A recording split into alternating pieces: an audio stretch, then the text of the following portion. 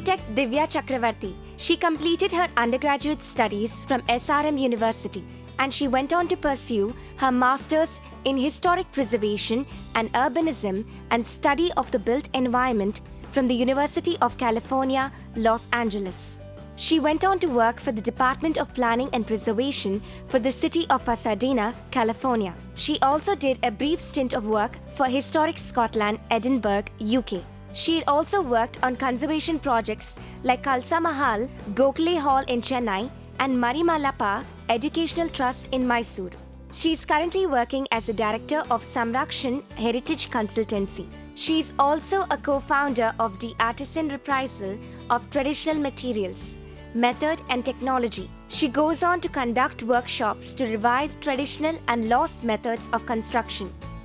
Welcome to the UGC lecture series for Bachelors of Architecture.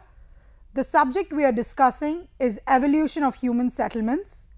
The topic we'll be delving into is human settlements in a changing world. We shall be discussing the city of the future and future of cities and sustainable cities.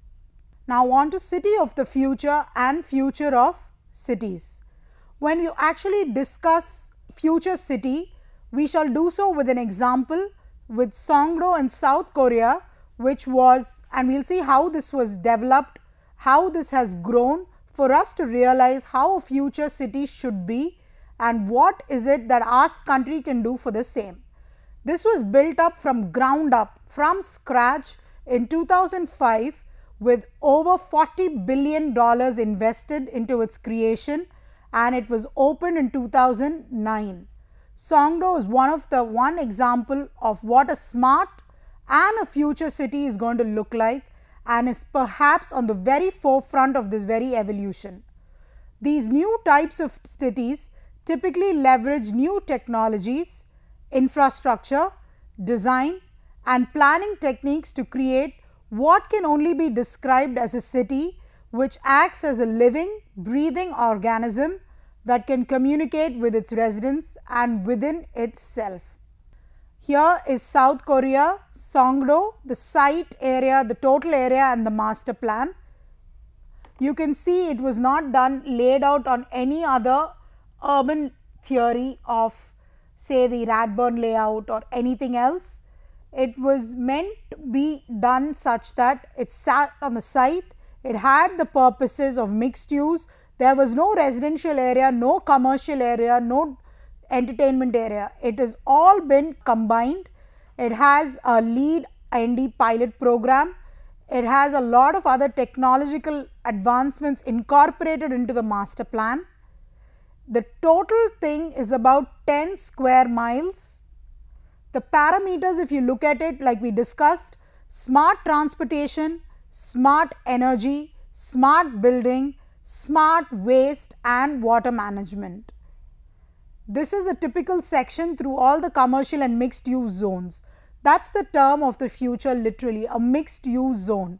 We shouldn't have a completely residential area, we shouldn't have a completely commercial area.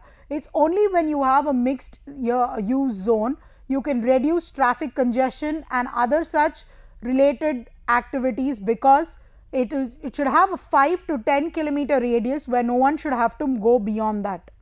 You can see these are the typical areas zoned out. There is a height in play. The tall buildings are here, the shorter buildings are here, you can see in elevation, such that there is adequate wind flow. When you make sure there is adequate wind flow in the city, you can reduce your consumption of air conditioning. Similarly, over here you can see there is the shorter buildings in the forefront, tall again in the center, and again there is a spillage on the other side. So when you actually have this constant play in the height of buildings that is pre-designed, you can actually make sure your city is better designed, with better lighting and ventilation to ensure lesser consumption of resources. Now here if you look at it, you have the public transport particularly laid out. The UTC bus stop, subway, bike path and water taxi, because there is a water body over there. But you can clearly see that road transportation or cars are completely discouraged. Even if it is a car, it has to be a hybrid car or a battery charging car. You should have these battery charging points, bike racks and pedestrian walkways. So, all of this was completely encouraged. Buildings need to be smart too. Your roof has to be smart. The roofs have wind turbines, it has a ventilated skylight, motorized helio slats. So, when you have these motorized slats, it actually can moderate the kind of light that is going to come in, the kind of ventilation that is going to come in. Skylights, like everyone knows, a lot of daylight comes in. So, when you have skylights, you can reduce consumption of electricity in office buildings through the daytime. You need to have water harvesting channels and sedum roof or green roof. Sometimes roofs could be performing that of a urban farm. Now, if you actually look at this, Songdo is over here. On the right, you have other Asian cities. This is the master plan community. City of Synergy is Songdo. Other end, you can see the clear play of height of buildings. They are not against skyscrapers. There is nothing wrong in having skyscrapers. But the skyscrapers have to be strategically placed so that you do not have a concrete jungle that's getting heated up. Here you have other Asian cities which is pretty much a concrete jungle. Multimodal transportation. They encourage 10-minute walk to work versus it just takes 10 minutes to get a parking spot in other cities. Here you have living clean and green, smog and pollution on the other end. Residential units, higher quality at significantly lower costs, not so in other parts of Asia.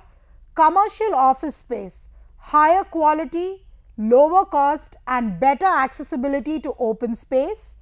And finally, open space as such is so minimal in other Asian cities versus 40% of Songdo is dedicated to green and open space. So, you can see a smart city is also a green city. This is where the thumb and finger analogy comes in. All green and smart cities need not be futuristic cities, but a future city has to be green and smart in saving up the resources and making sure that its building systems, its transportation systems are all smart.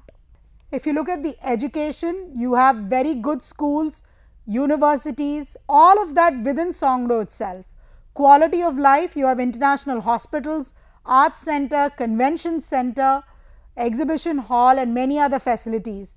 Entertainment and leisure, again you don't need to go out. You have the 5-star Sheraton Hotel, shopping towns, shopping complexes. They have canal walk shops, a golf club. So, everything is self-contained and because of this congestion or people going in and out, traveling in cars, all that is reduced. And even if you have to travel, the public transport system is quite advanced. So, now to discuss, yes, Songdo has spent $40 million, but how sustainable is it? It has 40% green spaces, zero energy buildings, the lack of emission of harmful gases and instant recycling plants. So, all of this does make it a sustainable city. Now, all countries might not have $40 million to invest, but that is exactly what they want to suggest, that look at the money as an investment because you are going to get returns really soon versus an expenditure of the government, because if you look at it as expenditure, you are going to think as, oh my God, where are we going to get these kind of funds? But if you look at it as investment, you will have a lot of private sector players who are coming in.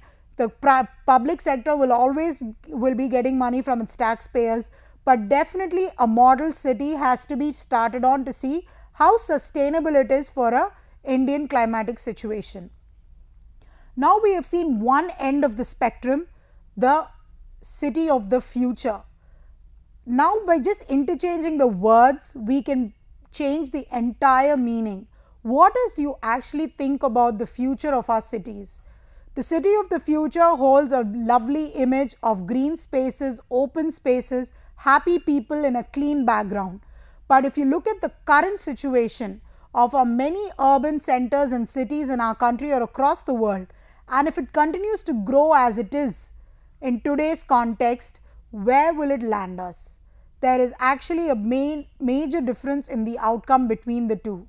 they can actually never be the same, as already many cities in our country are already crowded and thriving cities, and they tend to change organically over a period of time rather than someone coming and starting something from scratch. It is true that urban policies and laws are laid to control the growth of a city in a regularized manner, but usually policies only provide direction. They don't do much anything else. They are not laws. The future of the cities depends solely on its residents and their ways of life. For instance, we have old cities that have transformed enormously, like Old Delhi to New Delhi, Madras to Chennai, Bombay to Mumbai. These cities have not only grown in size and population, which has led to congestion, overcrowding, slums, disparity within the urban fabric in terms of housing, facilities and civic buildings. The future for such cities might be planned on a large and grand scale, anticipating competition with other global cities. But most often the poor people and their needs are ignored. Their basic necessities have to be accomplished before considering the future of cities. On one hand, we have skyscrapers, global offices, headquarters, posh malls, global brands, but very much in the same city a few hundred yards away, you will find slums with poor sanitation facilities, bad roads and unemployed people living in squalor. Before we think of smart and sustainable cities, we have to consider the needs of all the people in the city, towns and villages. Living in a town or a rural setting should not technically hamper the quality of life. This is where the first disparity in basic amenities begin and urbanization occurs. It is only as a result of urbanization that cities are getting congested. If villages or village life or rural life does not mean a backward life, people wouldn't find the need to move to a city. If you have internet, if you have malls, if you have theatres, if you have good entertainment and cultural centers in towns and villages, the need to come to a major urban city would reduce tremendously. If a village offered good transportation, education, healthcare and well constructed homes with good entertainment pockets, why would there be a need to overcrowd the cities? Before we look into futuristic cities, we need to analyze and re-examine the current cities and their future. If the current urban scenario is not repaired, the future will bring about more disparity and increase the problems that lies within the city. It will be like cosmetic surgery. Outwardly, you will think that person is looking very beautiful, or all things might seem fine, but inside there are a lot of decaying elements. If you look at the different stress factors in an urban scenario, not only in India but other parts of Asia, you have the slums in Manila. This is in Port-au-Prince in Haiti. This is an apartment complex in China. Here you have congestion, which is the second stress factor. Streets in the center of London. Go slow, that in Lagos, Nigeria. Rush hour in Los Angeles. You can't even see the road basically. It's a sea of vehicles. Third is urban stress, environmental problems or brown agenda, which is basically solid waste management. What can be done? Pollution, all kinds of waste just entering the water bodies, smog and land pollution, air pollution, all of that becomes a huge issue in urban cities. Social problems is the main important thing in terms of disparity. If you look at a family in India with so many children and no way of life, no food, no homes, you have this not only occurring in India but other parts of the developed countries and developing countries as well. Now on to sustainable cities, which will take us truly into what kind of future we can look forward into. If you look at urban planning, it has grown quite a bit, from the garden city concept in the 1900s to the ecological city and the urban sprawl period in the 1970s to the demand for a sustainable city, which is now. If you look at sustainable land use, you need to have optimal site, cost accounting of nature and the building, sustainable building strategies. If you look at the different concepts that have come about in the last 25-30 years, village home concept in Davis, California, this is considered the ecological city. Urban sustainability as a solar design, natural drainage and edible landscape. The creator of this concept is Michael Corbett in 1975. It was inspired by the medieval village of Spain. Solar design should cut daily family energy budget, and when residential developments implement sustainable principles, both economic and environmental benefits will also follow. Cities must be sustainable. More than 3/4 of the world's population will have lived in cities by 2050. If the cities are sustainable, it will greatly affect the Earth's environment. So, architects and city planners can considerably contribute to help to prevent pollution and improve our planet's environment as well as the government. All cities must be sustainable for the future. When you think of the word sustainable, it is usually misinterpreted. Like we just saw Songdo as an example, yes, that is a sustainable city, but just having high technology does not make a city sustainable. It should have zero emission. It should have carbon dioxide that is on the lower side. It should have good oxygen and air quality. It should have a lot of other things that support a good quality of life. That's what makes a city truly sustainable. Yes, it can be technologically high flying. That is obviously a main component of a city and urban life. A compact and mixed use city reduces the need for transportation. Zoning or function makes people depend on their private transportation. Like if you have 3 different zones, one for residents, one for entertainment and one for commercial. So then the need for cars comes into being. But if you have compact nodes, it can reduce the use of cars and people can either walk or use bicycles. So they should have a common area where the residents, the commercial and the entertainment sector are all mixed within a particular area, and that would be a truly well developed compact area. How do you connect the compact nodes? If you keep growing like this is the open linear system. This again leads to sprawl, because from here if I have to go to the 4th component, it is going to take a longer time. So, compact nodes have to be joined by mass transportation like train system, where the centers are connected as well as the outer ring roads are also connected. Energy reduction. Compact city can also reduce energy consumption. Obviously goes without saying, once a city becomes compact, the number of cars will reduce, and if at all cars are taken, it will be taken over short distances, and there you will be promoting more cycles and more people walking. So, that is the main result. And the second thing is, when you promote public transportation, that again reduces the individual car consumption of fuel as well as pollution from individual cars. So, if you actually look at it, only 1 unit of is supplied to a city, some energy is lost over the trip, and 2 units of energy is lost at heat. So, this is the conventional system where power is generated far to a city. Now, in a compact system, power is generated in the district, so heat of a secondary product can also be reused. So, CHP is nothing but combined heat and power. So, CHP supplies heat and electricity to the region. Heat will not be wasted, that will be used by another industry or sub-industry. So, CHPs can turn refuse also into energy. If you take clean refuse, you can actually get about 2/3 units of fuel, and if you take the output of heat and electricity, you get about 1 unit of fuel. So, when you actually think of reducing the energy consumption, it makes a huge impact on how far that city will go and how the citizens will also benefit from that.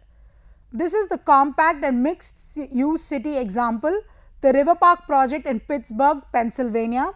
The small neighborhood of 6 acres with about 700 residence units, hotels, art venues, retail, offices and variety of parks.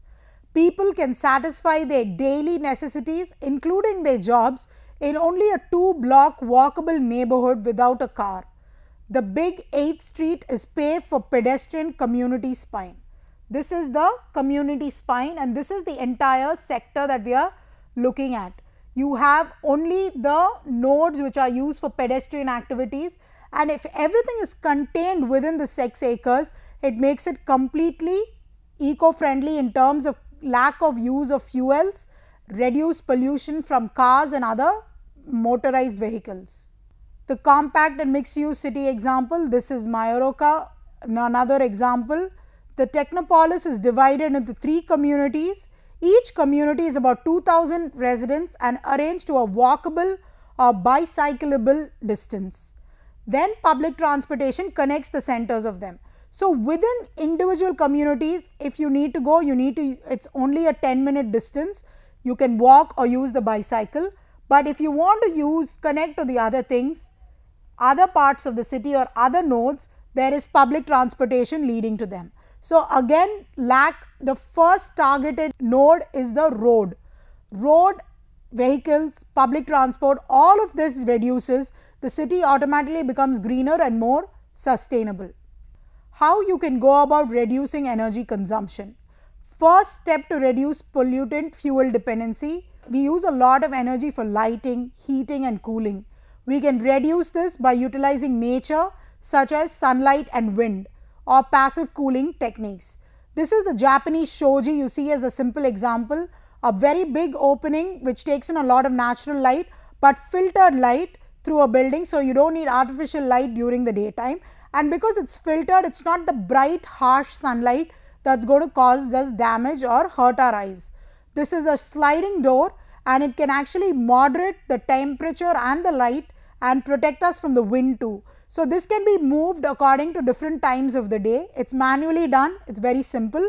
You can control them easily by just shutting it open and close. If you look at the city's outline, these are certain proposals given. The contour of a city is set considering that natural light can reach the utmost space and wind can be used as a natural cooling system and ventilation. This is what we discussed even with Songdo. You need to make sure your tall buildings are strategically placed so they can cause a good tunnel effect and make sure there is movement of air even in the core or the center of the city as against the parts which are in the outer laying areas. 6 mixed-use neighborhoods specifically create parks. Buildings with several heights are grouped so that the obstruction of sunlight, wind current and views can be changed. This is the natural ventilation for a building. The roof form actually creates natural ventilation and reduces necessity of mechanical ventilation. The surrounding trees clear the dust in the air and also provide for moisture. This is like, instead of we working for the buildings, we have to make sure that the buildings are actually working for us. Energy source should be recyclable and unlimited. It must not damage the natural cycle. Sunlight and wind power is popular for reproducible energy source. Waste from lumbering is burned as energy fuel at biomass CHP plant. This supplies electricity to about 3,000 residence units and all commercial buildings in the commune. 100% wind powered community in Rockport, Missouri. This loses Hindwall Farm as 4 wind turbines on an agricultural land within the city of Rockport. These turbines do not take massive space, so ground areas which is prime is not occupied. This is actually useful for small compact communities. Wind of only 9 miles per hour can activate power production. The turbines are directly connected to the city's main electrical lines. Rockport consumes about 13 million kilowatts of annually, and Lewis Hill Wind Farm can provide nearly 16 million kilowatts each year. So that kind of substantial production will actually make the city green. This kind of conceptual appeal, what kind of green buildings we can come up with. Architecture and community should appeal sustainability visually and sensibly, not only functionally but also practically, because very important thing to create successful sustainable communities in the consciousness of people living there. The people should not be shortchanged in any which way. On the other hand, in the whole frame of sustainable living, they shouldn't be losers in terms of financial bargains they shouldn't lose on, or they should not have to pay too much to live in a clean environment. That is our requirement and our right. Now, Nash's Island Civilization is an urban sustainability project for global civilization of about 1.5 billion humans living in 500 compact cities. This came about by Roderick Nash.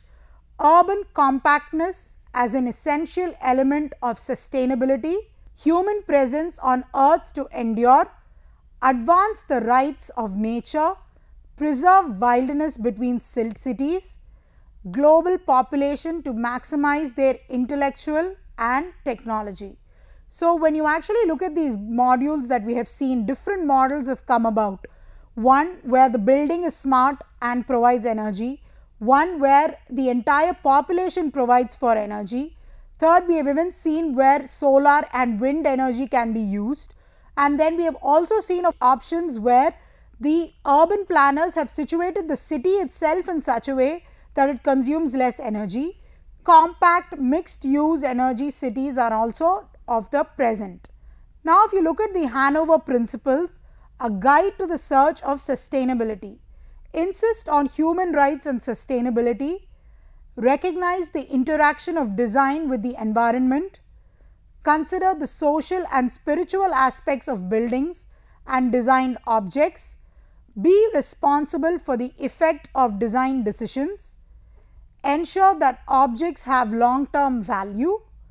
You need to eliminate waste and consider the entire life cycle of designed objects, make use of natural energy flows such as solar power and its derivatives.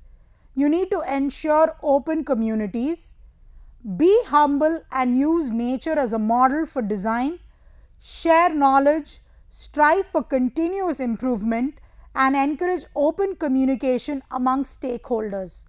For all of this to happen, it has to have a lot of local participation, strong local participation along with a very strong political background, along with policy makers, urban planners, architects and even the citizens have a huge hand in this.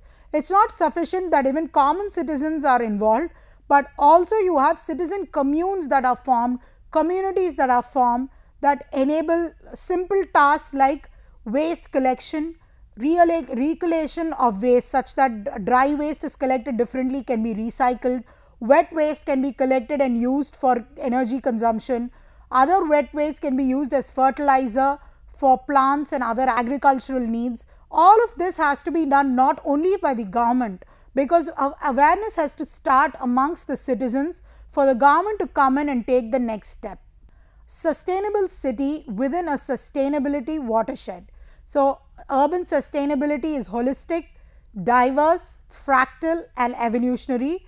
This concept was created by Margaret MacDonald in 1993. Transformation of Los Osos in California. The holistic part was composed of interdependent and interconnected subsystems at multiple scales. Diversity in terms of decisions should enhance biological, social, cultural and economic diversity at all scales. Fractal in terms of design with nature based on chaos pattern of geometry. Evolutionary seeks efficiency through iteration.